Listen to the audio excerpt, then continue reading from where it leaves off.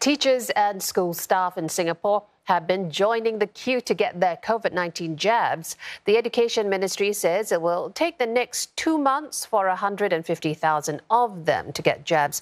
Now, the vaccination drive started Wednesday and is expected to end in mid-May. Nisha Rahim with more.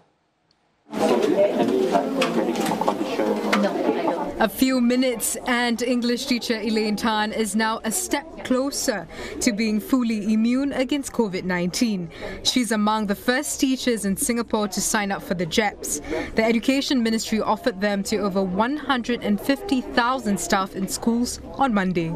I opted for the vaccine because I think this is a good move, and I'm supportive of this call for teachers to be taking this vaccine, especially since we are in close contact with our young students almost daily.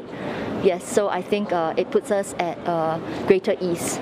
She came along with about 50 fellow teachers and staff to the Raffles City Convention Centre, a vaccination site.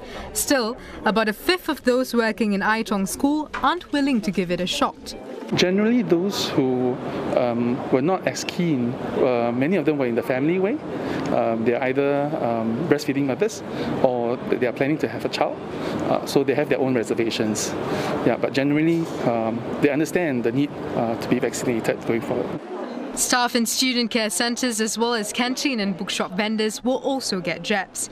But the Education Ministry says those who are in close and prolonged contact with students 18 years and below will be the first in line. The vaccination drive for the education sector is expected to be done by mid-May.